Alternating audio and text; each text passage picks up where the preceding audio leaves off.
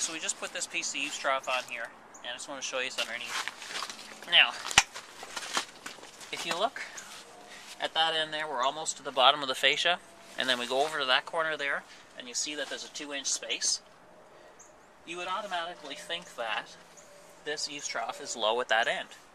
Anybody that was trying to do this house with their eye would automatically assume, yes, that's high, it's got slope down there, it's going to work perfectly.